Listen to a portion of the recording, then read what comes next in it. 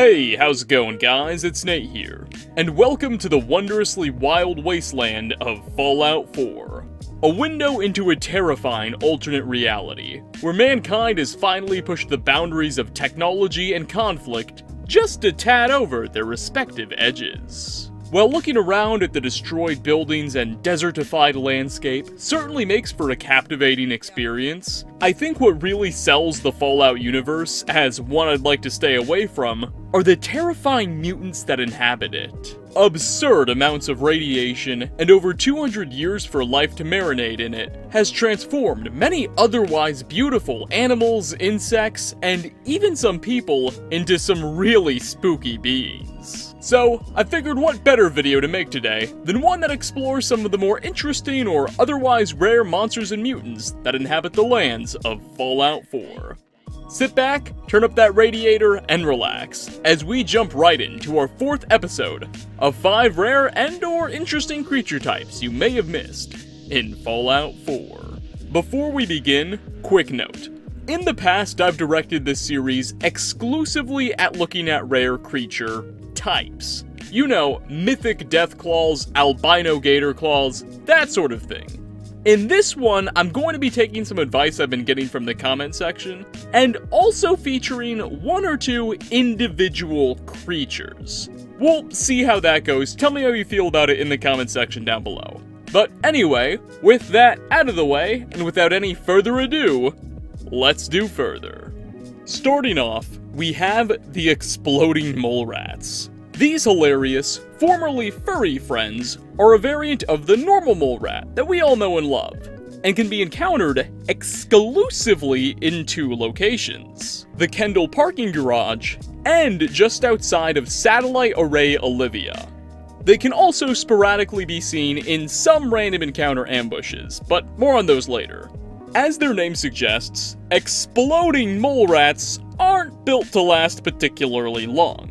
Rather than merely nibble at your ankles like their generic counterparts tend to do, exploding mole rats will rush the player and attempt to detonate the 2 fragmentation mine charges they have strapped to their bodies, which will deal 40 points of damage, depending on how close you are to the detonation, and also kill the mole rat in the process. You'll note a very similar tactic is commonly employed by super mutant suiciders, though they tend to use a mini-nuke rather than fragmentation mines, making them a good bit more dangerous. However, aside from these charges, explosive mole rats are identical to normal ones, both statistically and in their appearance. Now, something I find really neat about these creatures is that there's in fact a good bit of lore behind them, if only a little. If we head on over to the Kendall parking garage, we'll find a very strange scene. As mentioned, there is a population of exploding mole rats here for you to watch out for. But among them will be a lone human woman named Drifter. While the mole rats here will of course be very hostile as soon as they spot the player, this woman won't be, at least not at first. As soon as she sees the mole rats attacking you, she'll join them. But if she doesn't see the mole rats attack, she won't. Some further inspection of the game's files reveals that this Drifter and the mole rats are in the same faction. Now, with all of that said, if we sneak up to this woman and interact with her, before attracting the attention of any of the mole rats, we'll hear her utter some unique dialogue, as she rambles on about her pet, ratties, and some other weird nonsense. Take a listen. Hey there. Yeah. Do we eat this one, ratties? No, not yet. Tick-tock, tick-tock. Tick-tock, tick-tock. Tick-tock, tick-tock. Yellow powder, white powder, burnt tree. Yeah, I think we can safely say something is very wrong with this chick. Towards the back of the structure will be a workshop-like area, with cages, fragmentation mines, and duct tape scattered everywhere. It's not hard to connect the dots and realize that this crazy woman has been the one making the explosive mole rats in the first place. As for the other location we can face off against these beasts at, well, that's just outside of USAF Satellite Array Olivia. a now Raider-occupied former US military satellite and surveillance station. Here, just outside of the eastern fence, a small pack of mole rats can be encountered, and at least one of them should be rigged with explosives. This guy's origins, however, are far less clear. At first, it seems reasonably safe to assume that the nearby raiders have something to do with it. Maybe they're training and rigging mole rats with explosives, then placing them around their perimeter to better secure their position, or something. But that seems to be unlikely for a couple of reasons. One, the mole rats and raiders will often engage each other in combat if either gets too close, and neither of them are in the same faction. So it's very improbable that they have something to do with each other. My favorite theory that many over on Reddit have proposed is that perhaps the entire population of explosive mole rats in the game all hail from Kendall Parking Garage, and that single mad drifter. Perhaps a few of them just escaped or got let go, and one made their way over here to Satellite Array Olivia, and a few others also became potential random encounters. Or maybe there are indeed multiple lunatics out there rigging these poor little critters with detonator charges. Whatever their story, these mole rats are quite cool. Some might say that they're the bomb. Next on our list, we'll be taking a look at an individual creature rather than an entire class. Let's set sail to Far Harbor and allow me to introduce you to Grun. He's a super mutant behemoth trapped behind a set of titanium warehouse doors at a local Vim pot plant, guarded by a small force of mutants who occupy the factory. And how he got here is an incredibly intriguing tale. You see, Grun was once the very leader of this entire clan of super mutants. They're not native to Far Harbor. Instead, this tribe hails from somewhere in the mainland United States, which is a pretty significant piece of information. You see, all of the super mutants we meet back in the Commonwealth had their origins in Institute experiments with the FEV virus gone array. However, super mutants outside of the Boston area, such as those in New California or Washington, D.C., were born out of other means. The West Coast mutant population comes from experiments undergone at the Mariposa military base before the war, and those in the Capital Wasteland are largely the product of failed FEV research at Volt 81. Furthermore, it's also possible that events elsewhere led to more mutants in different regions.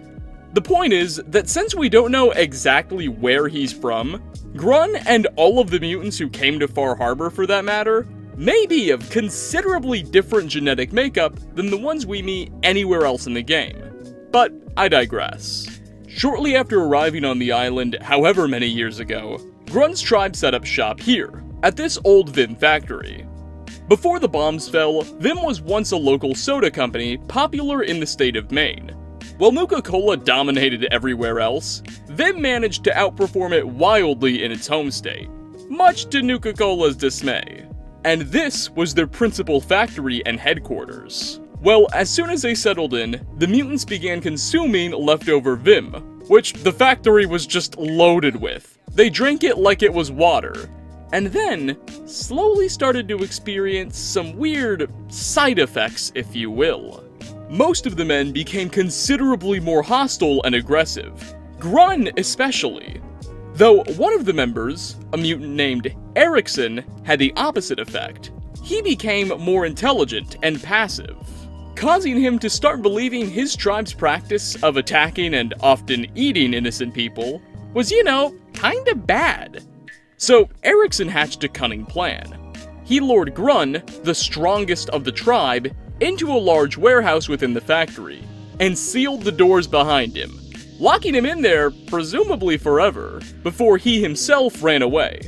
We can later meet Erickson in the game at an abandoned Skylanes crash site, where he's built a home for himself and is non-hostile to visitors. It's through our dialogue with Erickson and some left behind terminals that we know any of this story in the first place. Well, back at the factory, what the mutants did afterwards is quite hilarious. Rather than let their boss go, which could have been done relatively easy through the use of a couple of terminals, they instead chose to leave him in there. The reason, as Erickson suggests, is that Grun was probably so angry after being trapped, all of the mutants at the factory feared he would attack them in a fit of rage if let out of his confines. So, they decided not to let him go. And funnily enough, when we arrive at the plant, if we access the terminals and free Grun ourselves, he will indeed start attacking his former men, and really making quick work of them too, helping us out quite a bit. Unfortunately though, he'll be far from friendly with the player, and thus, this will have to be where his story ends, as he'll turn on us too, leading to one final boss battle in the factory. At least that is if you let him go. Alternatively, you can just leave him trapped in there and clear out all the other mutants just fine. But if you do decide to let him go, just understand what's ahead of you. A little bit of a fun fact before we move on is that Grun, when translated from German, means green, the same color of his skin. Though not the color of his feelings, which are probably very red right now. Coming in at number 3, back to the mainland we go, to take a look at the ghouls of Suffolk County Charter School. Suffolk County Charter School is home to a unique variant of feral ghoul, which boasts a much pinker complexion than your average zombified fellow. Notably, they don't respawn either.